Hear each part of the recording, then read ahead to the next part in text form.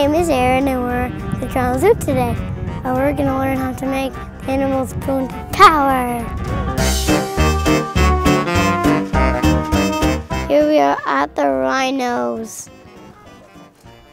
It feels kind of rough, a little bit scaly and a little squishy and hard. What's your name?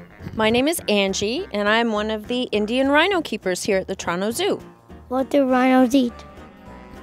At the zoo, we mainly feed them hay because these guys eat a lot of grass, but they also eat branches like these here. So right now, all 5 species of rhinos are considered to be critically endangered. We have 2 of the 5 species here at the Toronto Zoo. Last year, over 1,000 rhinos were poached for their horn. Poached means killed. How do you take care of them? Well, it's important to make sure they get fed, clean water, and we have to clean up after them.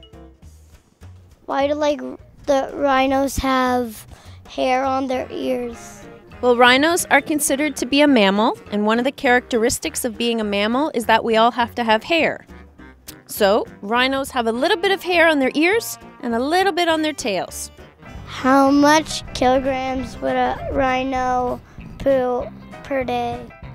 About 75 kilograms every day. This is where the poo we learned about is going to turn into power.